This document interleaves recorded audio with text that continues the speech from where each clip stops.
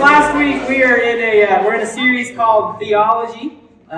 We broke it down. Theology is just the study of God or things about God. And last week we just asked the question, who is God? And some of the answers we came to was the idea that he is eternal, like he exists outside of time. He is the creator. He made you in his image. He is a heavenly Father. And then we kind of rolled out of that. And so this week we're asking a second question. And it's probably the one that the whole premise of our faith is built on. So if you are a follower, you are somebody who's like, I believe in Jesus, like this, maybe you might answer some questions where you're like, I've done this thing, but I still don't know, like, logistically, mechanics, how does this all work? Some of you might be like a little bit skeptical. You're like, my friend keeps telling me that I need to be saved, and I don't know from what. Like, Mrs. Smith is not trying to eat me in math class. Like, I don't know what you're talking about. We're good, It's not the Avengers. There's no Avengers level threat outside. We're talking about a spiritual salvation. So this might help answer those questions. And then if you are entirely like this, I'm foreign to church. I'm foreign to Jesus. Who is Jesus? Man, I just encourage you to listen with kind of an open ear. And you might learn something new. You might feel a tug at your heart, and it might help you understand some of the people, especially my FCA peeps in here. Y'all, they're not revival. I'm gonna be here. You better be here. It's gonna be good. So we're asking the question tonight: what is salvation? What is salvation? Our whole faith is predicated on this idea of being saved. And of course, then the question is like, what am I being saved from? And what does that mean? And does it last? Do I need to renew it? It's like subscription, like an Xbox. Like every year I gotta get re-saved, right? So that's where we're kind of going. And tonight we're just going to use one passage. I'm way more comfortable with that. Last week we kind of bounced all over the Bible, and some of y'all probably got really confused because you were like, I was in Deuteronomy, and then y'all threw me in Jude. Okay. Some of y'all go. Learn where Jude is. Also, Israel, for God so loved the world that he gave his only begotten Son. Whoever should not perish, whoever believes in him should not perish, but have everlasting life. Blah, blah, blah, blah. Sorry, splash it up. Yeah. I also messed up on that verse. Sorry, Iz. I had it memorized in the King James, and you try to translate it, and you're like, so, that's where we're going tonight. We're going to be in Romans 3. So if you got your Bible with you, we're going to be in Romans 3. Let me give you some quick context on the letter of Romans. Also, if you don't know where it is, take your book, take the Bible, start it in the back, or if you're on your phone, you can just scroll and search it. I see phones only. Come on. Nobody with me? Like, no, you're good. Be on your phone. Like, go find it. Yes, William in the back. Love it. So, you start in the back, and then you eventually flip. He's like over here waving, and there's a light, and I'm like, ah! Right? Can't see anything. So Romans is right after the four Gospels, and then right after the four Gospels is the book of Acts, and then Romans immediately follows up Acts. Romans is written by the Apostle Paul, who's probably the greatest Christian missionary, especially in the early church. And so he writes this long letter to the house churches in Rome. And Rome was the last place that Paul journeyed to. Over the course of his missionary journeys, he was always trying to get to Rome. He finally gets there. That's where we get books like 1st and 2nd Timothy. We know this because some of the language he uses where he's like, Timothy, I'm near the end of my life. And you're like, okay, so he's almost dead. That's just how it goes. You get old, you die, whatever. So he's writing these letters, and he writes this one to the Romans. And what's really cool to me about Romans, aside from the fact that it's really full of doctrine, and if you're a nerd like I am, you're like, that's cool. What's cooler to me is that he uses lawyer-type language. And so if you didn't know this, there are law schools that will actually bring in the letter to Romans and will teach lawyers how to examine it and learn from it and teach law to them in that way. That's like how impressive Paul's writing was 2,000 years ago. Let that sink in. Like we're still using that in law class. Anybody want to be a lawyer in here? Lawyer people? Okay, a couple of y'all. Okay, there you go. Start studying. There you go. Start studying Romans. I'm really good at it. So, we're picking up in chapter 3, verse 9. He is beginning off the letter of Romans by kind of bringing everybody into an equal playing field, as he then is going to begin this kind of conversation on what is salvation. So, verse 9. What then? Are we any better off? Not at all. For we have already charged that both Jews and Greeks are all under sin. So first, Paul is writing from a Jewish perspective. That's what Paul was. He was a Jew. And what is happening is the Jews believed themselves to be like of a greater value than the Greeks or the Gentiles, depending on how your Bible translates it, which is basically everybody else. So for a lot of us in the room, we are the everybody else category. And the Jews were like, no. We're better than them because we're God's chosen people. And, you know, the law and all this. And Paul's like, yeah, but y'all miss Jesus. And hang up a second, quit. You're also still sinners. And so he spends most of chapter 1 and chapter 2 and chapter 3 getting both the Greeks to acknowledge, yep, we're sinners, and the Jews to acknowledge, yep, we miss Jesus, and kind of brings them together. And in a way, he's fighting racism at the same time. Because he's putting everybody on an equal playing field. And so there's this idea, this common ground of sin. I know, starting off on a heavy sin. But what does the word actually mean? So the sin is the Greek word hamartia. Say it with me. Hamartia. Say it again. Hamartia. Okay, so it's a Greek word that means to err, or really it's an archery term, to miss the mark. That doesn't sound too bad, right? We always hear sin and we're like, gross, just means to miss the mark. But there's a follow-up question. You have to ask, what is the mark?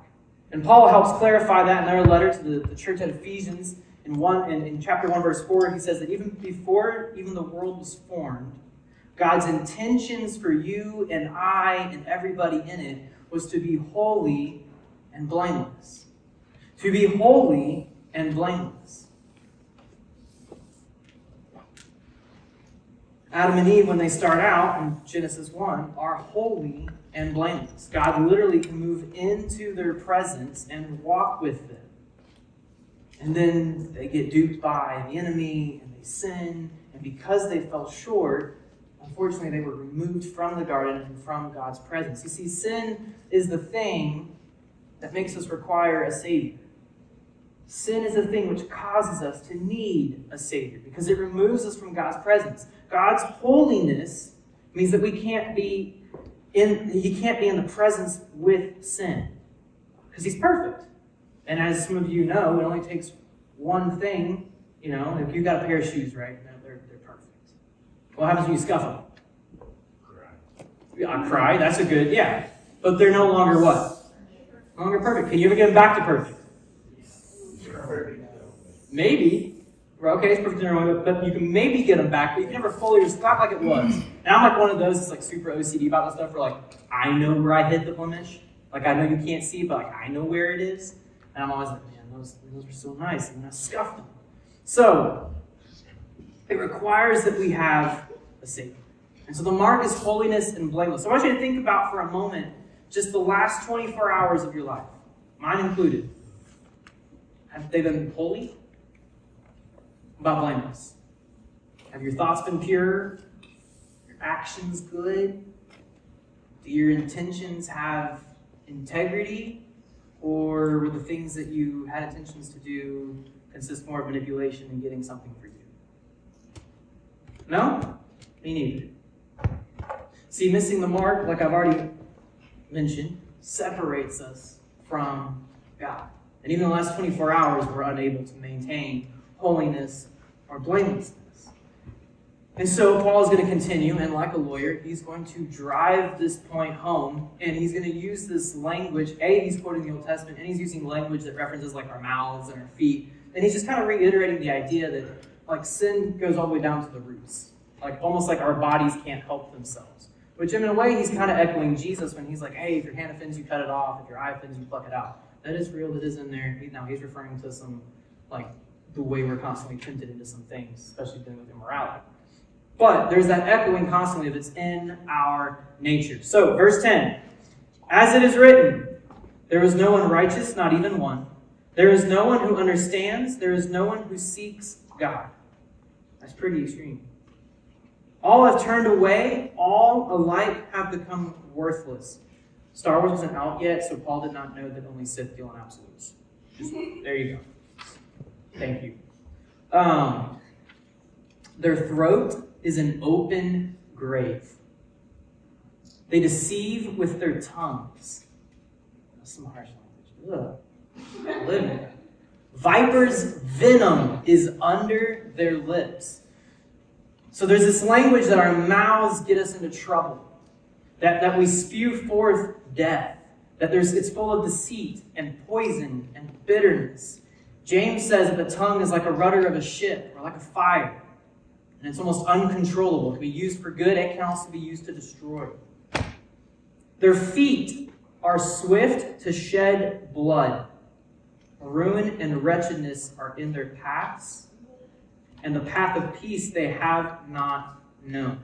In ancient times especially, your first thought is to go to war.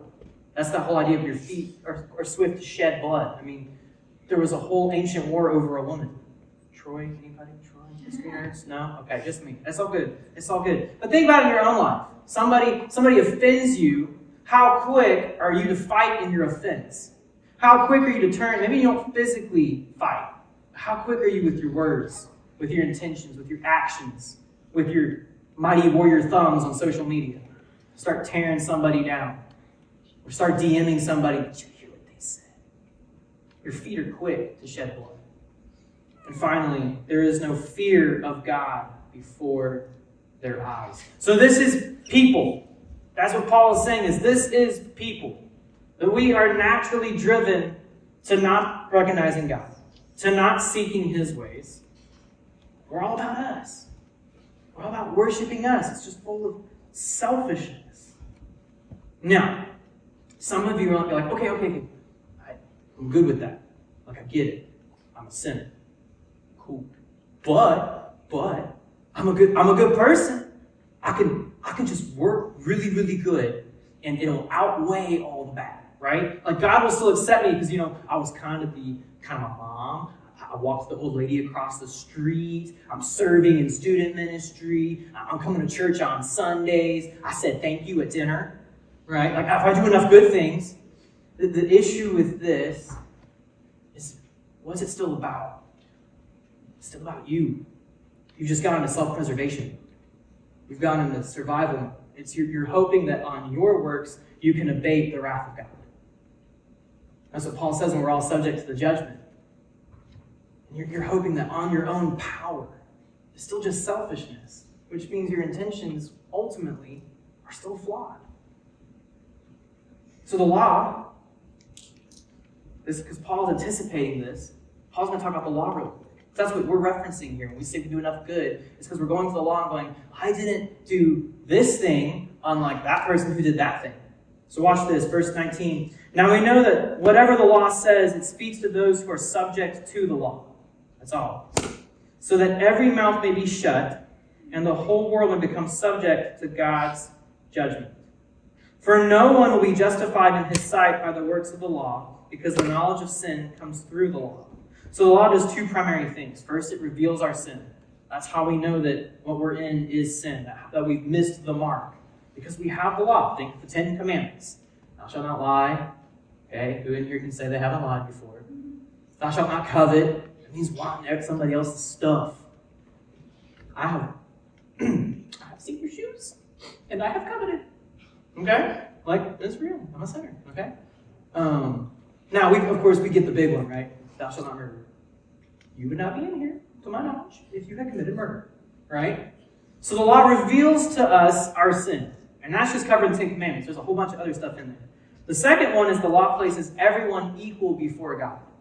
When he says it shuts us up, it shuts the mouths up, it's because we can't have an argument. We can't tell God, but, because God looks and he goes, yeah, but only takes once to create imperfection. And so it equalizes all of us. Now humans, us, we will use the law to elevate ourselves over other people. We will use this to elevate, to spiritually bully other believers or people who are trying to get close to the faith. Where you walk around and you're like, did you hear? Did you hear what they were doing last night with him? I mean, I'm not doing that. Did you hear how they were at that party and they was smoking crack? I ain't doing that. I ain't doing, like, we're walking around, hey, I know they're drinking. I ain't doing that. I'm just a liar, I'm just a liar. That's all I am. God does not look down at you and go, oh man, yeah, I I think I'll let you in because lying is better than smoking crack. In God's eyes, he looks at it and he goes, did you break my law? Yes. Then you're in sin. I can't be in your presence. It's humans who sit here and do this scale. And then all we're doing with it is we're using it to bully each other. Versus going, I'm broken, you're broken. Can we walk towards healing together? Can we walk towards wholeness together? If anything any of you need to hear in here is quit bullying each other spiritually. And I get it, because I've done the game. I've walked around and I've looked at other people and been like, I ain't partying, so you know, Jesus loves me. Jesus loves them too. Our journey just looks different. It just looks different. So Paul anticipates that argument. He goes ahead and declares this, that we're all equal before God. And that we all have sin. And therefore we're in need of a Savior. And that the law doesn't justify. It doesn't help you justify, it's just a review. Think of it like a mirror. You look into it and you're like, ooh, yeah, I need to comb my hair. I need to brush my teeth. Now, verse 21, Paul's going to change his tune. I like how it starts. But now. But now. How many of you need a but now in your story? How many of you have been walking down a path for so long that you need to hear that there's a right-hand turn coming? That you need a but now. Apart from the law, the righteousness of God has been revealed, attested by the law and the prophets. The righteousness of God is through faith in Jesus Christ to all who believe, since there is no distinction. So first, there's the righteousness of God. And the righteousness of God became in person as the person of Jesus. And what I love what this verse is saying is that it's available to everybody. If you've got a Bible in front of you physically, I would circle that word all. And I love how Paul says, since there is no distinction. He doesn't look on you about your race. He doesn't look on you about your height or your weight or your grade or your GPA, your hair color, the income you come from. And this is how God views you. For all. There is no distinction. I don't care how good you think you are or how bad you think you are. There is no distinction. You can have the righteousness of God placed upon you. And this is good news. Because there are those of us in here who believe God can't love us. Because of whatever thing we did the other night. There are those of us in here who believe that God won't accept us because of the families that we come from. Or the culture we're growing up in. Some of us who believe that based on a laundry list of constant lies, deceit, manipulation, anger, depression, fighting, disobedience, selfishness, need I go on, that we are not welcome in the throne room.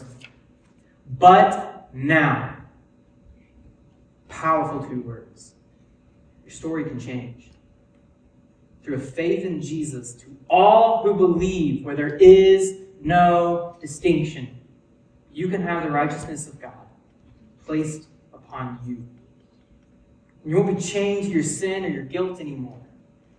So how does this work? How do we receive the righteousness of God? What's the logistics behind it? Verse 23. For all have sinned. We acknowledge that. Paul covered that pretty clearly. And fall short of the glory of God. We missed the mark.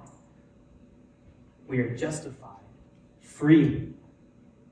Justified. Made right.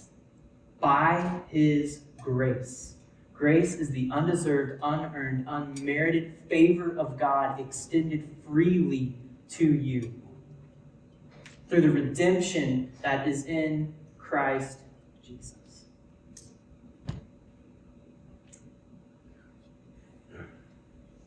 God presented Him as an atoning sacrifice in His blood through faith. So God presented Jesus to demonstrate His righteousness. So Jesus came and lived a perfect life. And it was approved and affirmed by the prophets who prophesied it. He fulfilled the law. That's what it means when Paul wrote earlier that the law attested to it. It meant Jesus did it. He was fully righteous. He was perfect. And then God offered Him up as an atoning sacrifice in His blood through faith to demonstrate His righteousness, because in His restraint, God passed over the sins previously committed.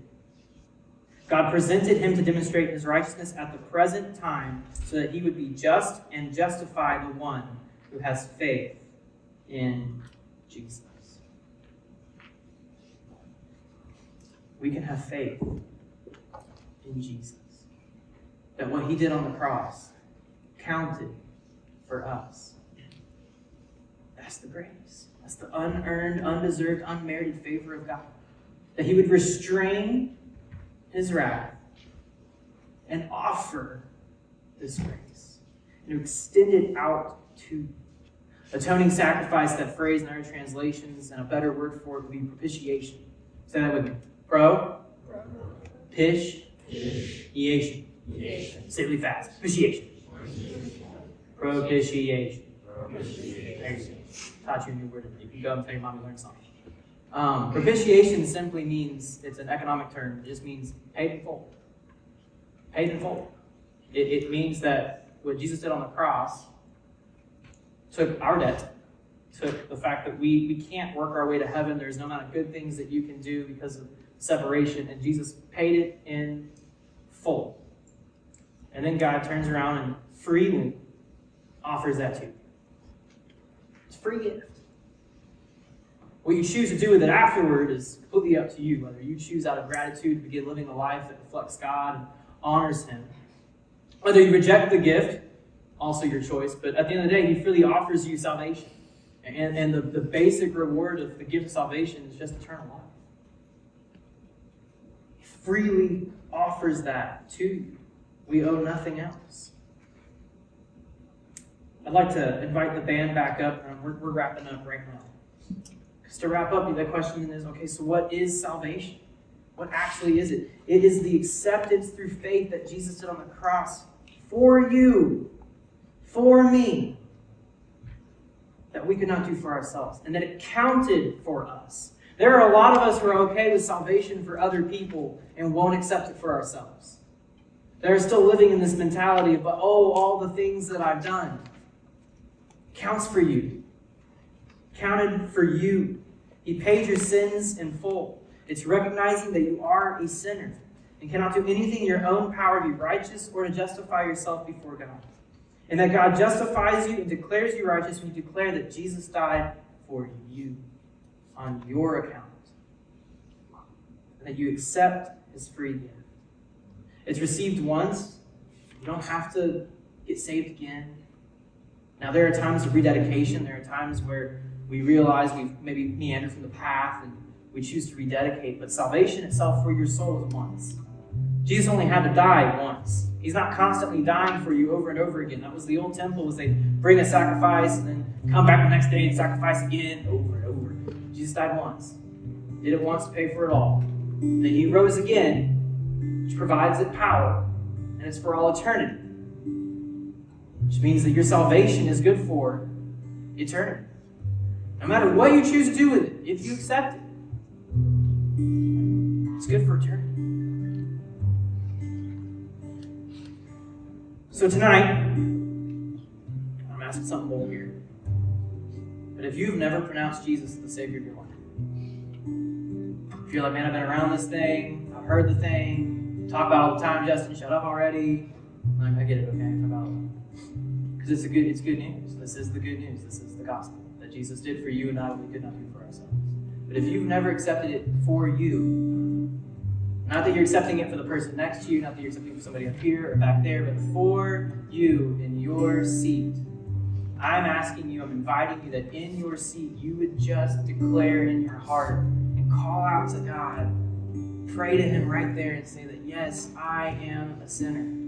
But you loved me so much that you would justify me through your Son, Jesus. That he would die for me, and I accept that he did for me, and that it counted for me that which I could not do for myself. And if that's you tonight, and I ask something. Listen, I believe the Holy Spirit empowers. I believe it gives you confidence. And there's no shame in it. Because when somebody comes home, when somebody receives Jesus, there is a party thrown in heaven. And there's a party that's going to be thrown in here. I promise you that if you choose to do this thing, we're going to cheer and we're going to clap in this place. We're We're going to jump up and down. Someone's going to hug you. You might get a sweaty, nasty kiss out there. I have no idea. I don't know your friends, okay? Just saying. But if that's you, if you want to accept Jesus, if you in your heart right now in your seat are calling out to Him and saying, Lord, save me. At nothing else, because you said it's a free gift. Lord, just save me for eternity. I want you to stand up. I want you to stand up right where you're at. If that's you, stand up. Yes, amen.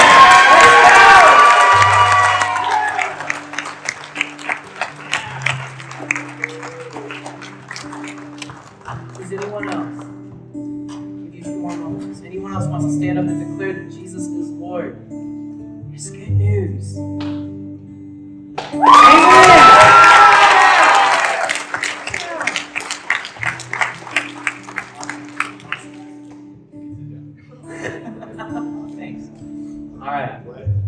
Let me pray for us. We're going to sing one more song. Hey, listen, if you stood up tonight, please talk to your small group leaders, and I would also love to follow up with you. We're so excited for you, and you are so loved by your Heavenly Father. You're loved by us in this place, and welcome to the eternal family of God.